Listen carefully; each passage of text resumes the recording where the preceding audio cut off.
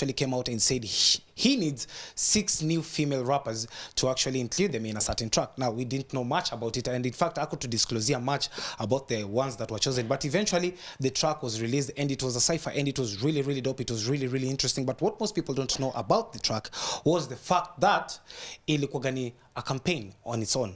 Kwa sababu alikuwa anajaribu campaign, the campaign that he has been doing for quite a long time, sanitary towels to teenage girls who are in rural areas. Kwa nini. So this was all a campaign. It was a campaign, which makes it interesting because ukiangalia pia kwa cypher mzima ameonyesha it was an all female cypher. You see, and it actually gives you like it's like he's trying to put in your mind, this is what female girls, females this is what little girls can become should they be put in any wakititiwa vizuri na wakipata the best support ever. Right.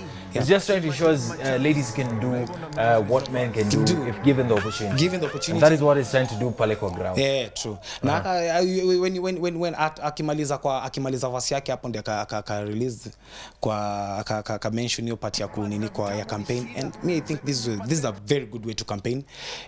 He ana campaign in an hip hop sense na yenye tumeikubali. And either way, but some support. Much. Let's get a taste of it. But some of the lyrics in the song are not really campaign friendly. But Nisao, but let's listen to a bit of the cypher. Then we'll be back with some more.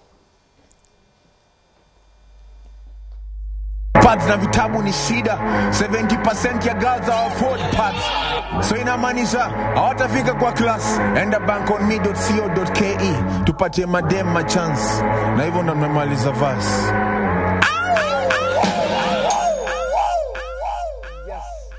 Heard the website straight from the horse's mouth, and then hapo hivyo tupatie madem a chance. And I like the visuals as well. I like the color coordination and the lyrics, man. Although aziko campaign friendly, but still zilikuwa dope. Hard. Yeah, zilikuwa hard. And I'll include very, very good people. Have you noticed like a certain trend? It's like kila dem mwenye alikuwa included kwa ile kalikatel after hapo amefanya tu kitu. Because ukiangalia BT hapo last week tulikuwa tunaongelea venye alikuwa featured kwa ngoma ingine. Sai Silverstone pia kwa hii ngoma ya nani?